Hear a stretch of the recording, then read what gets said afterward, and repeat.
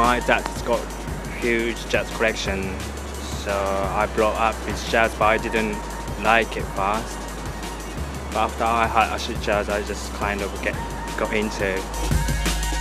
Back then, Jazz Peterson, the United Future organization, was playing drum and bass. It was very new at the time, so I've been to their club a lot.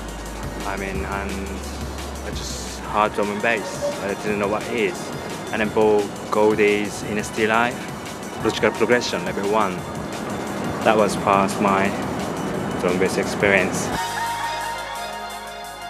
But firstly, I came here at 1996. Yeah, it went through now.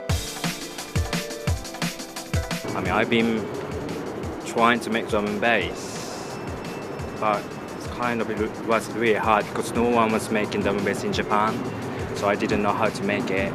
So it took like 2 years to make a drum and bass, and once I was satisfied with, I just sent demos to a few labels, and only Danny got back to me saying, change that.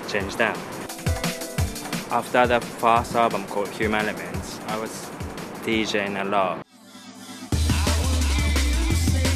2003, I signed to Good Looking Records.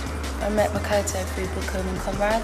I always worked with this app because I prefer to have one MC. We toured together. They introduced us as DJ and MC. We know each other very well, and then I know what she's gonna do, she knows what I'm gonna do. We did the Progression Sessions album, and from then we just sort of progressed. It works. Naturally, soulful, jazzy vocals, just improvising on whatever Makoto plays. I like a lot of old school hip hop, like MC Light, you know, Salt and Pepper, Roxanne Shante, Tribe Called Quest. Yeah, I'm really getting into more production stuff at the moment. We've done a track called Monotonic and a track called Stop. One is for Bingo. Not sure what we're going to do the other one. Probably save it for Human Elements.